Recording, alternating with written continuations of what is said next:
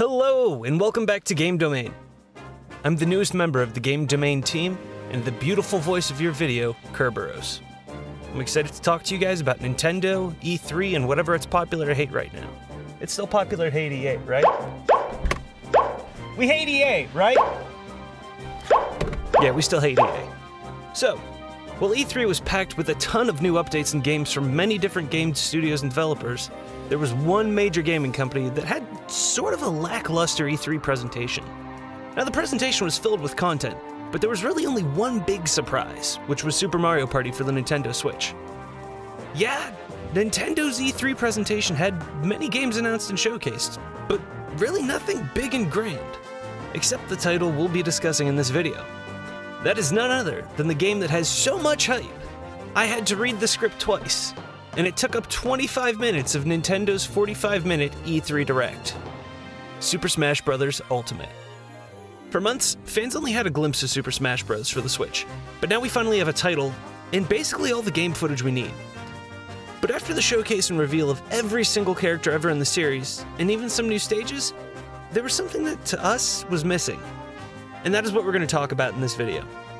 At the end of the Direct, we were told about one more surprise. The sight of Samus, Mario, and Mega Man lurking along the platform made all of us fans jump. This reveal ended up being the reveal of Ridley coming into the Smash series, but many people thought otherwise as they saw those three walk across. This would have been a perfect time to reveal Subspace Emissary 2, which would be the sequel to the fun story mode we saw in Super Smash Bros. Brawl on the Wii.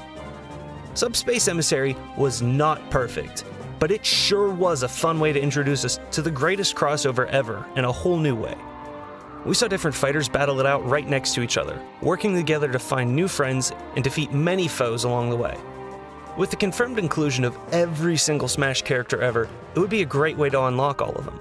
The player's also rumored to have to start with just the original fighters from the original Smash Bros., and supposedly you have to unlock all of the other fighters through different challenges.